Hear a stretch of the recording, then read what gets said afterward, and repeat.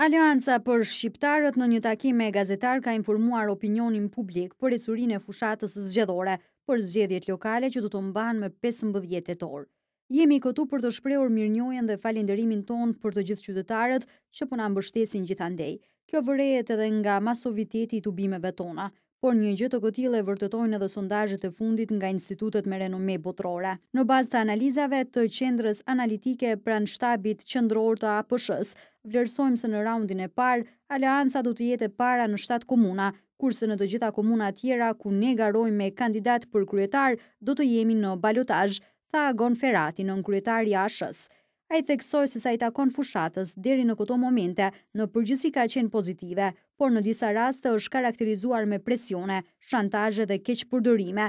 Sot para opinionit do të përmendim disa raste, si për shembull, në Haraqin janë marrë në pyetje disa aktivistanët. Nga ana jonë është ftuar në polici në bisedë informative, ku është pyetur për aktivitetin e tij politik e që ka pasur për qëllim frikësimin e tij.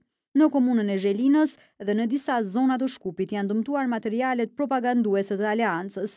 Janë vërejtur raste edhe kur fëmijët janë keq përdorur për qëllime elektorale.